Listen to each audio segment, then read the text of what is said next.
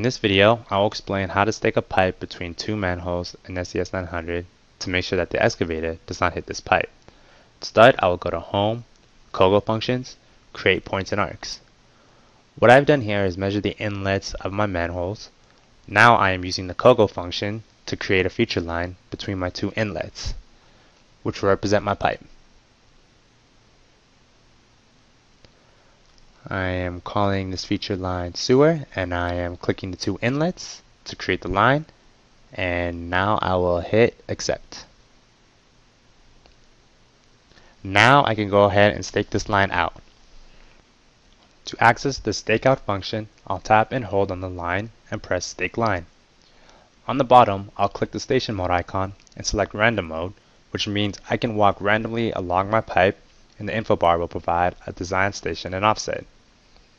To make sure that I am over this pipe, I have to bring my offset to 0. The cut information in the info bar indicates how deep my pipe is below the ground. When I hit stake, I can obtain stakeout information for the point I just measured. And there is my stake diagram indicating where I draw the line. Here I will rename my point. I'll give it the name pipe, and I'll give it a feature code PP. Now I can put stakes in the ground to indicate the excavator how deep the pipe is from the surface and how deep the excavator can dig.